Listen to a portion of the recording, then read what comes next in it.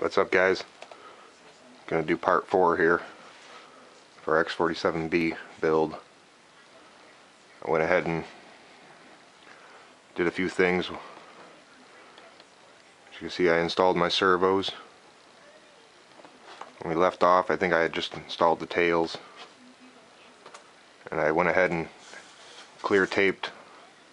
You can see everywhere I put the packing tape.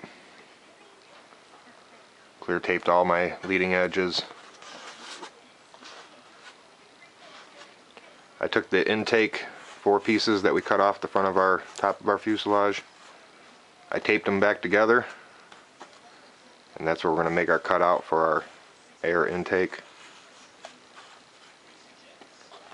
And as you can see, I already got everything working.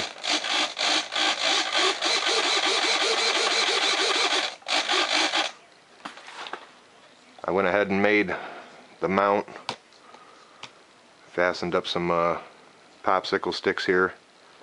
And you guys make sure when you build this thrust tube here with the mount, move your zip ties or whatever you're going to mount it with out to the very end.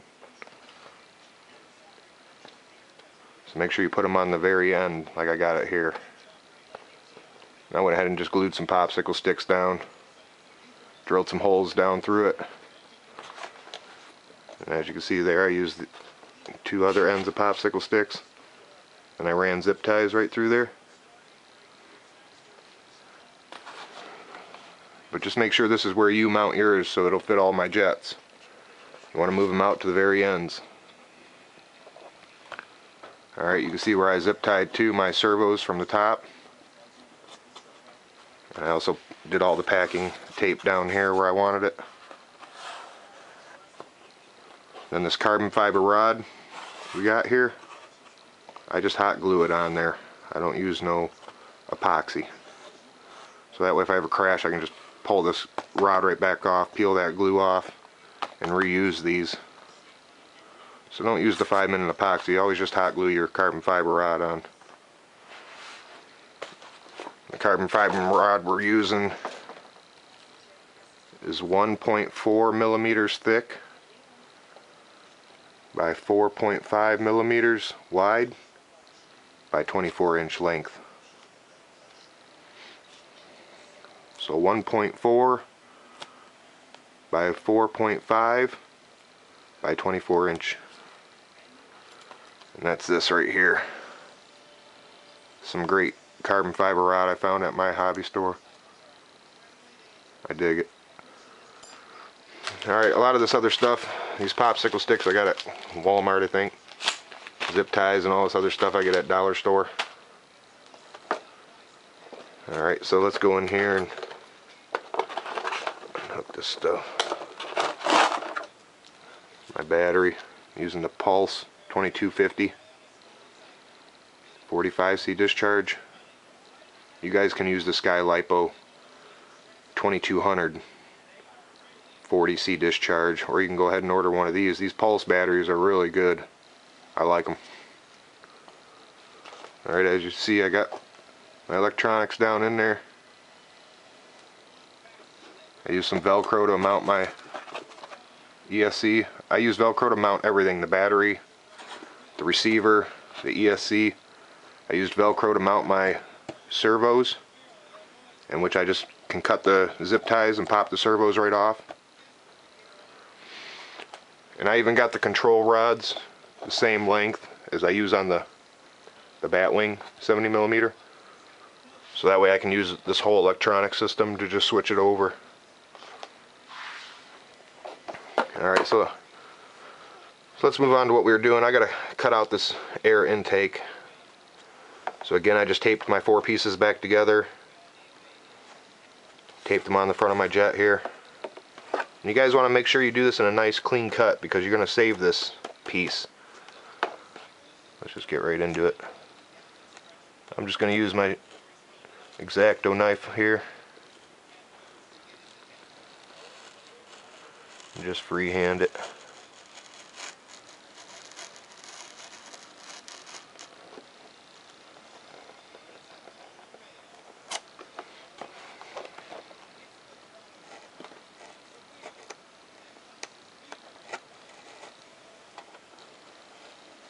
So again, all the electronics off this jet and the thrust tube, everything can be just moved right over to the next jet you build.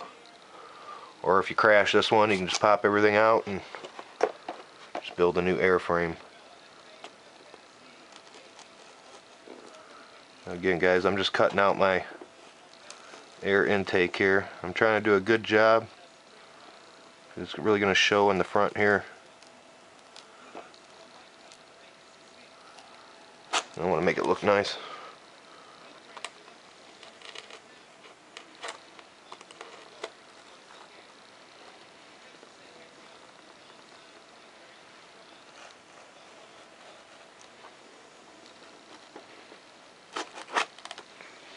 Alright, now I'll pick up on the bottom here. Go ahead and take your time, guys. I want these cuts to be really nice. And I'm just straight cutting it. I ain't putting no 45-degree angle on there or nothing.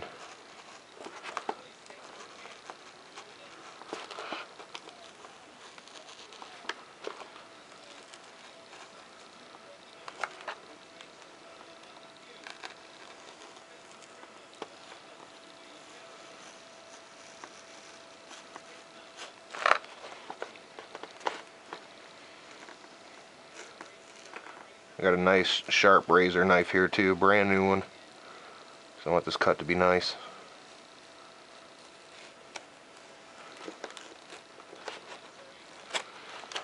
Alright. So there we got that piece. Hopefully this pops out without no... There we go. Now again, I'm going to save this, because I'm just going to use it to put back in its place to paint the jet too. So you don't paint none of this that's black in here. You want to leave that all black. So I'll just pop this right back in it. Spray paint the jet. Then I'll go ahead and use this too as just a cool little air intake cover, just like they do in the Army and Air Force.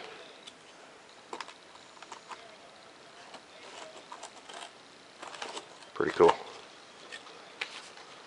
Alright, so now we can go ahead and peel these plans back off. I just had them clear taped on here, you guys.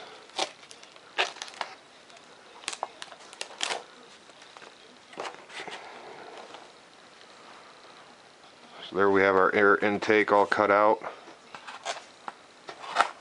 You can see I already got my Velcro down in here for my battery.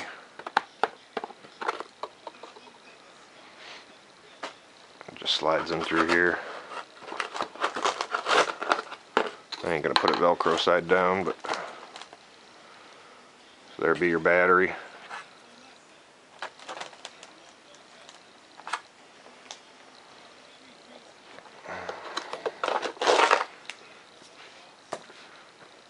Alright, now I'm going to go ahead. So again guys, just make sure you clear tape up everything. Make sure you got all your clear taping done. And if you made your mount, go ahead and put your popsicle sticks on your mount. For the measurements for these servos, it's on your plans. Here I got it at from the tip of the nose of the jet. You're going to want to go back to 9 3/4. 9 3/4 right here, and that's where the front of your servo is going to be. So again, from the nose, go back 9. I got it marked right here, 9 3/4. So if you want, just go from the underside of your jet, put a ruler, mark 9 3/4, make a line across there, and then place your servos, the front of your servo up against that line.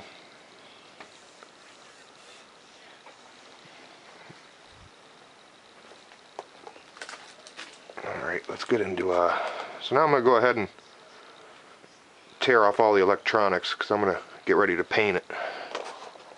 I'm going to show you what I'm talking about here. This is as easy as it gets to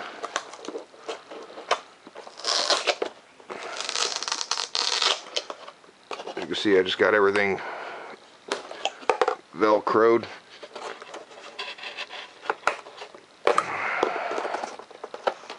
I'll go ahead and pull out the receiver. Go ahead and unhook all our wires. There's my receiver. Go ahead and pull out these servos here. And again, I'm making this like this so I can just put all these electronics right back into another jet.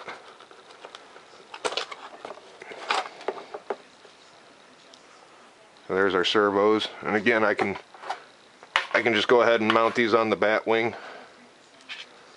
the same way I had them on this jet, just with zip ties and Velcro. Let's go ahead and pull these out of here.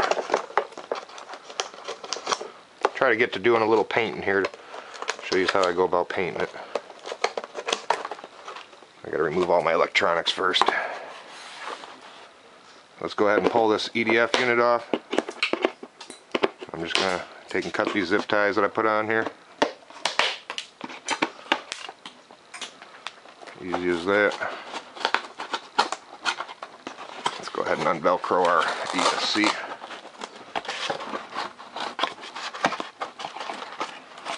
Oh, I got one zip tie still on here. Cut it all the way.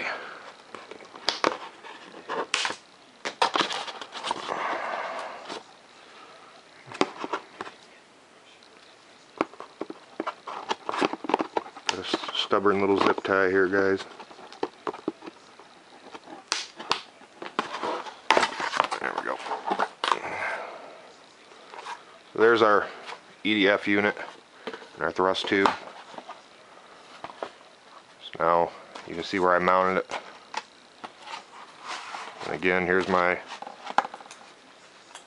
zip ties coming down through the top here. Go ahead and pull these out of here.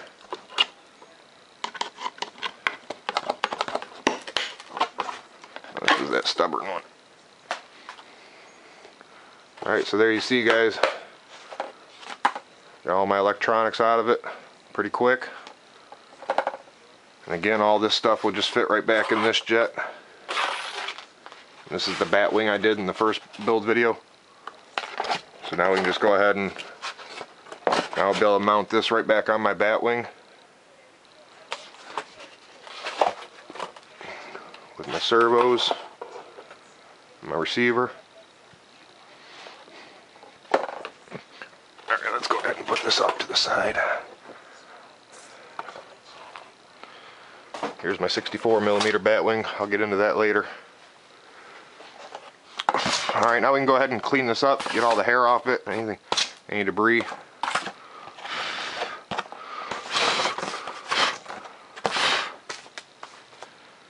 And I'm going to need my intake that we cut out. Go ahead and pop this right back in here. I want to leave this in for painting purposes.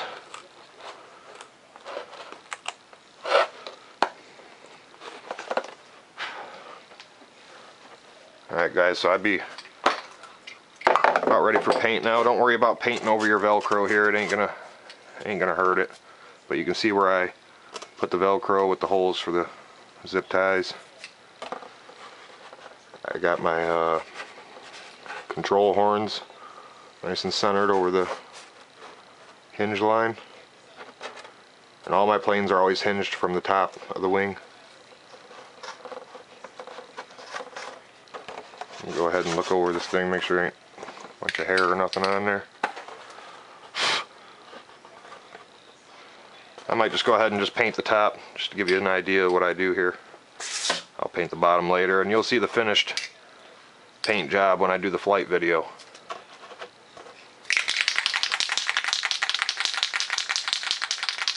Let's just go ahead and start slapping a little bit of paint down.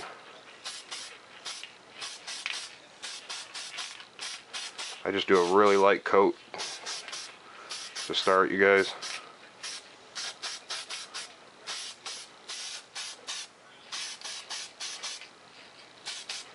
Make sure you get down inside your exhaust.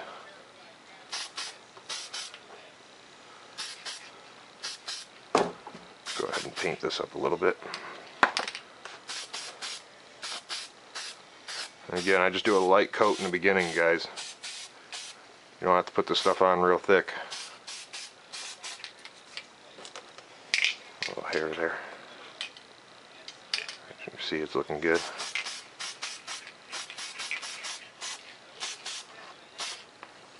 Try to get all the spots that are hard to get into. Make sure you get a light coat in there.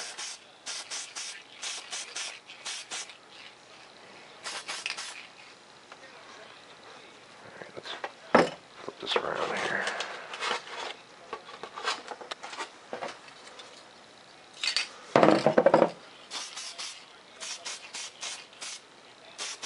Make sure to get your popsicle sticks covered with some paint.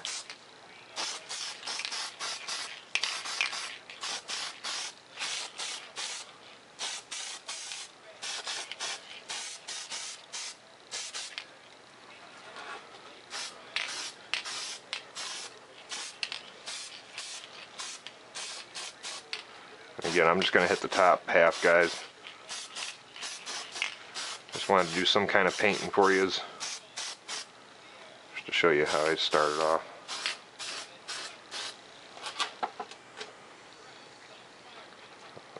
So now we can go ahead and start our second coat from this end.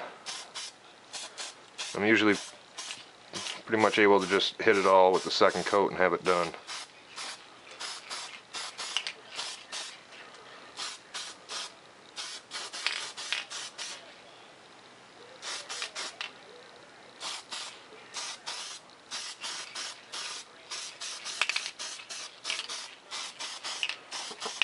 If you guys do have any hair or anything stuck on there, just wait till the paint dries and it'll peel right off.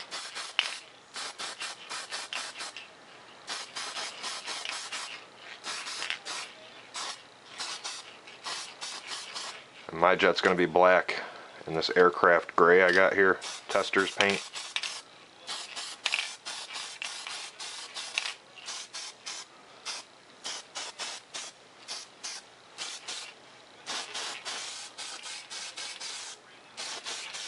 Oh, the wife is going to be mad. This stuff stinks.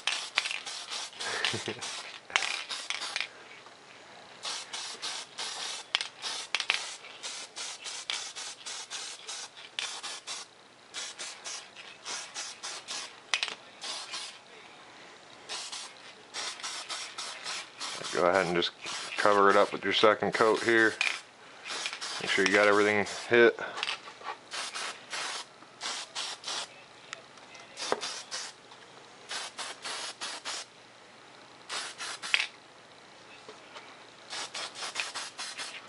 Go ahead and hit my hatch.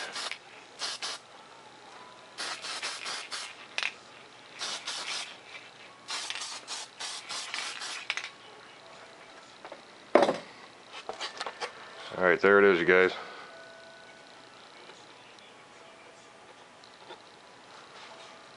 Go ahead and let that dry up for a second.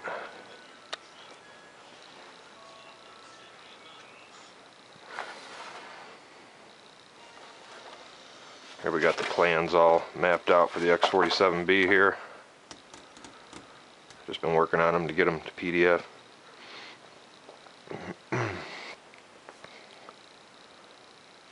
Alright, you guys, so once that dries up, you can go ahead and install all your electronics. Once you get your, basically want to finish your paint job though. If you're going to put any stripes or anything, or tape off and do your custom painting. But alright, next video I make will be a flight video. I'll see you at the field. Over and out.